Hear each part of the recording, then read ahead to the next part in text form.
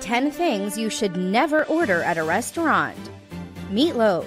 There is often more filler than meat in most meatloaf served in restaurants. They drown the meatloaf in sauce and seasoning so you won't notice the lack of taste and meat.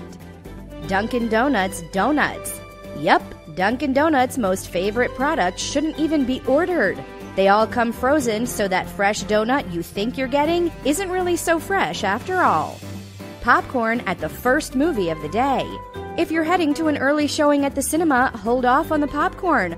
All of the popcorn left over from the night before is kept in big bags, then reheated the next morning. They only make fresh popcorn once the night before's has run out. Gross. Anything with steak or beans at Taco Bell. The beans look like cat food when they come to the restaurant. Employees then just add water and stir until they cannot see white anymore. When the steak sits too long, it becomes like hair gel. Hot dogs at baseball games. The hot dogs are kept in water after they're grilled. Any hot dogs left at the end of the day are put back in the refrigerator and come out again the next day.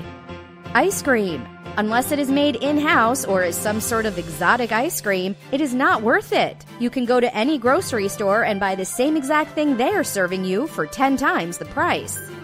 Wendy's chili. The meat in the chili is the leftover meat that dries up until there is enough for a batch of chili. If the chili does not sell fast enough, they just add hot water to it and mix it up. Gourmet burgers. Most so-called expensive ingredients are overrated, used in extremely small amounts, or mixed with other ingredients, making them cheaper to use. Sauced up specials.